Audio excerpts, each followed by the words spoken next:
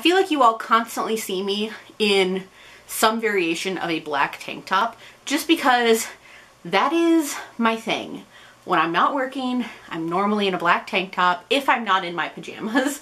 So I haven't worn this shirt in a while. It was very colorful. It's the end of March, so I thought I would put it on and be colorful so you guys didn't have to see me in a black tank top again. Next video, I'm probably going to be in a black tank top.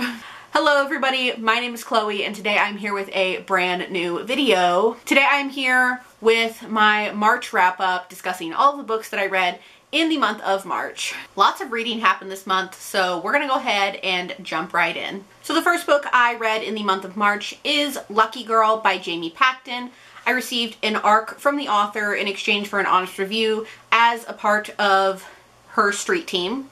I gave this book 4 stars. It is a very quick book to get through, very short, about 250 pages. It is a classic, what would you do if you won the lottery? In this case, we have a teen girl who won the lottery. She actually won it illegally because she purchased it when she was still 17. There are content warnings for hoarding, parental mental health, and an off-page death of a parent. This is also Own Voices by Rep. And I'm not going to talk too much about it because I did write a review on Goodreads, so I'm going to link that in the description below. I plan on posting this review on Amazon after release date because you can't post reviews until it's been released, so that's my plan. The next book I read was for the March Buzzword Challenge. The word for March was time, so I picked up Once Upon a Time Reawakened.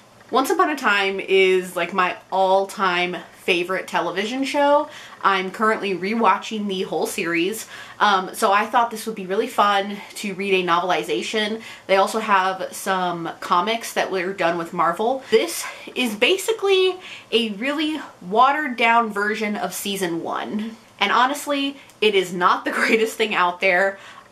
It does have some bits and pieces that aren't in the show, but basically it's just a really watered down version of season 1. I don't have much to say about it. I just gave it 3 stars. I hope you guys are really proud of me for this next one. I listened to the audiobook for Queen of Shadows by Sarah J. Maas.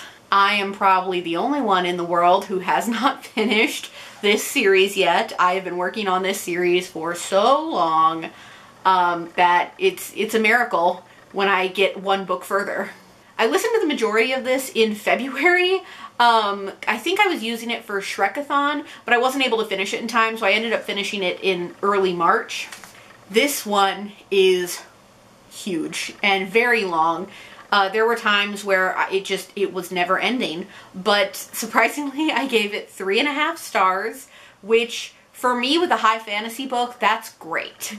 So I'm just gonna keep on trekking on with this series. One day I'll have it done. I only have 3 books left, so one day it will be done. And at this point now the series has taken a completely different turn than how it started. There are times where I actually miss how it was in the beginning, but I'm getting used to it and I'm ready to be done with the series. Next I read The Dating Plan by Sarah Desai. This was my book of the month pick for January.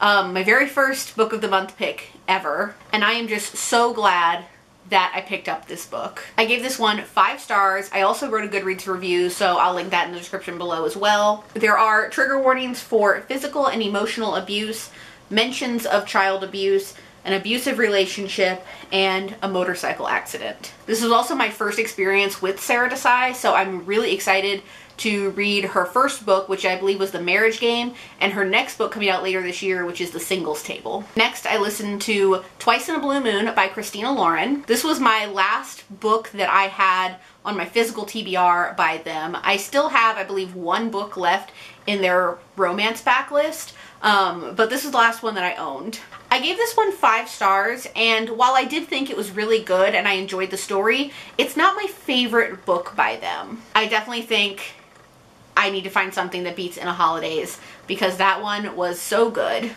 I love me a good Christina Lauren romance, so I'm looking forward to picking up more romance backlist from them. I ended up reading a lot of library books this month, at least 4 books that were from the library, and this next one that I read was one of them, and it was So This Is Love by Elizabeth Lim. I listened to the audiobook for this, and this was the next book in the Twisted Tales series. I think I've read at least one Twisted Tales book a month so far this year in my effort to catch up. This one was a Cinderella retelling, and it was what if Cinderella never tried on the glass slipper. I don't have too much to say about this. I did give it 4 stars, and I look forward to reading more of the Twisted Tales books. Next, I read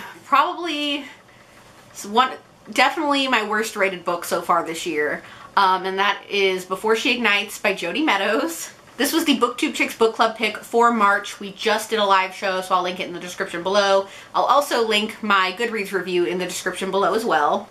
I gave this book 1.5 stars. I am the minority in enjoyment of this book. Both Desiree and Kat enjoyed this book, and I didn't. I have read things by Jodi Meadows before, but it was Jodi Meadows working with 2 other authors for the Lady Janie series. So this is my first experience with her writing on her own. I'm gonna be really honest, the 1/2 star is only there for brief moments that I found interesting while reading this book. I had a really hard time with this book. I had like stretches of days where I didn't touch it, which was very concerning for me because I was worried I was going to fall into a reading slump. I did read the synopsis before picking up this book, which I tend to do with most books, so I know what I'm getting into. And I feel like the synopsis needed to be rewritten for what this book really is. The continuous time jumps between present and before made it really hard for me to concentrate on this book, and honestly, if it wasn't for book club, I probably would have DNF'd it. To hear everybody else's opinions, I'll link the live show in the description below. You can go check it out. But it was not a fun time for me. I don't know what's going on with my files to where the end is disappearing, but it did, and now I don't have the last 2 books that I read. So I'm here to close out the video since apparently I can't in the original one. So the next book I read was Well Played by Jen DeLuca. This is the sequel to Well Met, and this one follows Stacy.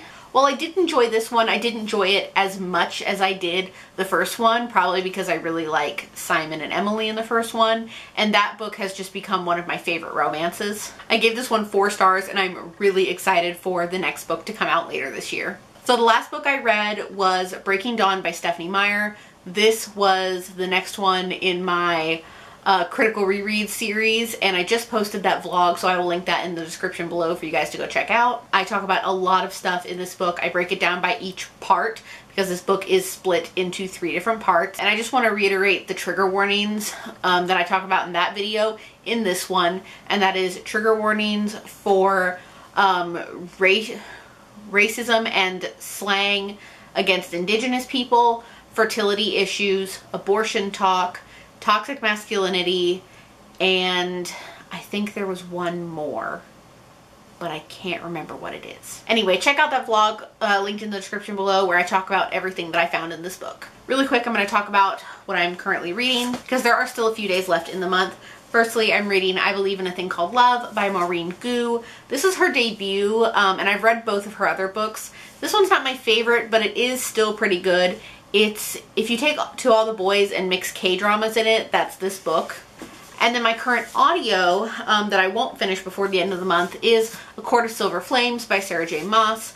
This is a very big 26-hour audiobook, and I think I am 8 hours in now, 8 or 9 hours. So I still have a long way to go, but there's a lot going on. Things are heating up. And I'm actually warming up to Nesta being the main character. I still love Feyre and Rhysand, but I'm getting used to being with Nesta more. So that is everything that I read in the month of March. That is what I'm currently reading, and that is all I have for this video today. So thank you all so much for watching. I hope you guys enjoyed it. As always, if you like what you see here, please go ahead and click subscribe. I post new videos every Wednesday and Saturday, so click subscribe so you can be updated for when I post those. Thank you all so much. I'll see you guys in the next one. Bye! In the darkness, I don't feel so cold.